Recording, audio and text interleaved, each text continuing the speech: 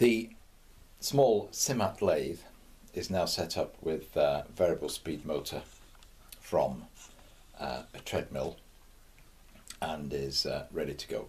Just a few points though, a few pointers. The first thing, been trying to think about safety. One of the problems when you retrofit something is whether you're going to have a no volt release switch. Basically what that means is if the power goes out, and that could happen, and then comes on again, if you just have a simple on-off switch like a light switch or something that some people have, what will happen is your motor will be live and will suddenly come on as the power resets or comes on again. So really you need a no volt release switch, and all modern power tools, pillar drills, etc. feature one. This, I've just checked it out, provides the functionality of a no volt release switch. That's the controller. Inside this box here, I've been able to put all the electronics, the speed controller, salvaged from the treadmill.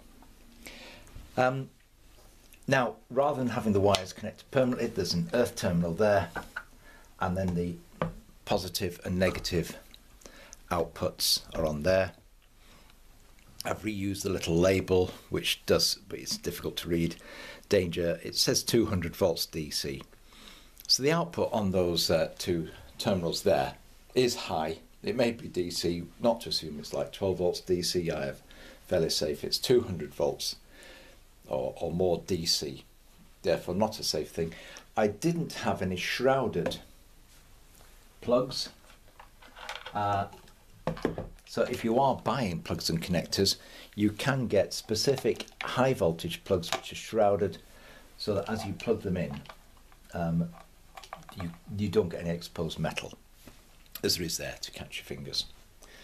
Earth terminal, I've not got the lathe itself grounded, so it might be useful to have a ground from there to the motor. The other thing is, what about a emergency stop? It would be possible to attach to the front of this the string that comes with the treadmill and insert that emergency stop.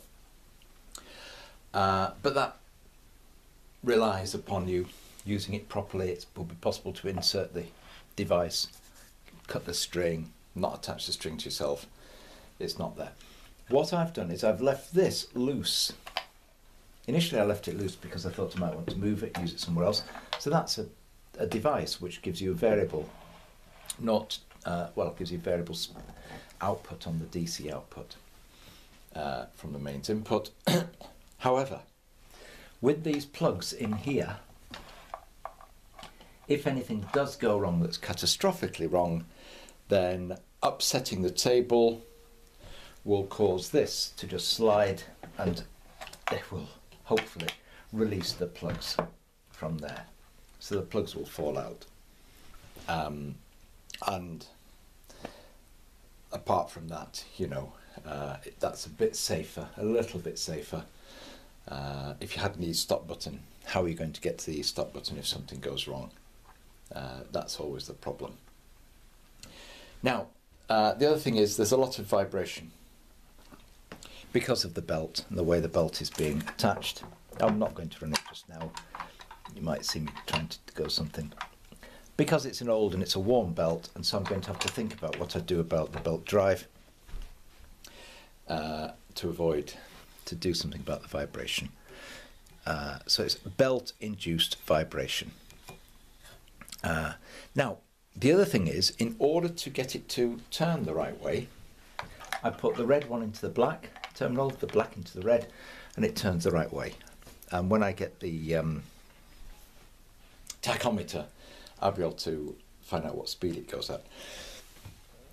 Now, the reason I've left this pulley on is because I can't get it off, and the flywheel. But my understanding is that this heavy flywheel is on a threaded thing onto the end. And what I've realised is that in reversing the direction of this, I'm potentially unscrewing the flywheel. So the danger, excuse me, is that at some point there'll be enough load on the pulley here, or you might jam a tool into here and cause lots of load, that the motor will unscrew itself from the inside of this.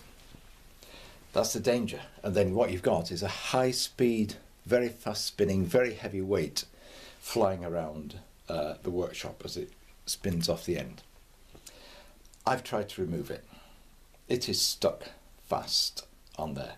So for my purposes, and I'm doing this in full knowledge, this really does appear to be quite fast up, because I wanted to take it off to use a different pulley. My options are to groove this pulley out to suit the belt. That's a different thing. And so I'm aware of that. But the other thing is, the way it's tensioned is such that I can break this, and that is operating as a clutch. We'll have to see how you get the right sort of combination between enough friction to turn this and drive that at the right, with the right force for turning, but also so that that acts as a clutch. So that's something to look at. An alternative would be just to drill down through here, insert a grub screw, insert a pin, insert in something to pin it onto the shaft. But at the moment, I don't feel that's necessary, and that's the risk I'm taking, is that it will unscrew, because I can't get it unscrewed from that shaft. So there's the things. Reverse the direction of that motor and you risk unscrewing it. The alternative for me would have been to turn the motor around so it's facing this way. That would have left the motor in the wrong position for how I wanted it.